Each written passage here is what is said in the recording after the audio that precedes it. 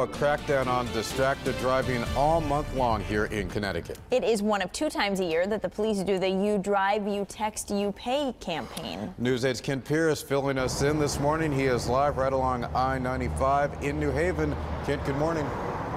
Good morning, Laura and Keith. Yeah, April is Distracted Driving Month all over the country. And here in Connecticut, you're going to see state and local police doing this crackdown on anybody breaking the state's mobile phone laws. And you may be thinking, shouldn't the police be enforcing these laws all the time? Why do they have these week or month-long crackdowns? Well, yes, they do enforce those laws, but the crackdowns, they actually do work. They studied this last year. Before the April crackdown last year, distracted driving was measured at about 9.5%. After the April crackdown, that was down to 7.8%. So that's a pretty significant drop in phone use.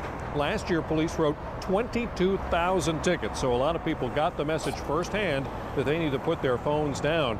And that's still better than getting the message the other way, of course, through a crash. In 2013, nationwide, more than 3,000 people were killed, 424,000 injured in accidents involving distracted drivers.